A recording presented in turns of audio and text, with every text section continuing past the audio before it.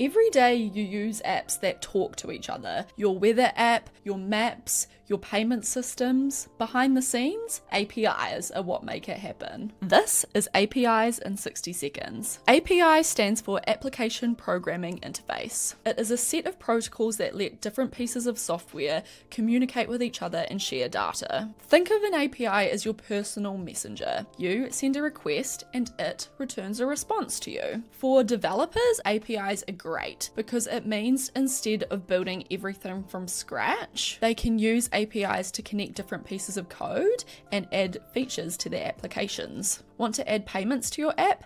Add a payments API. Need maps? Add a mapping API. APIs let you plug in functionality without rewriting code that already exists elsewhere. So how do APIs work? It's all about communication between client and server using simple HTTP methods. There's get, which reads data, post, which creates new data, put, which updates existing data, and delete, which removes data. You might hear these called CRUD operations: create, read, update, delete. API keys are like passwords, which control who can access the API and how much they can use it. They create rules around API usage, preventing abuse and tracking requests. REST APIs are popular because they're simple, standardized, scalable, and stateless. Plus, they support caching, which makes them fast and high performance. The bottom line, APIs are the connective tissue of the internet. They are how apps share data, add features, and work together, without every developer having to reinvent the wheel.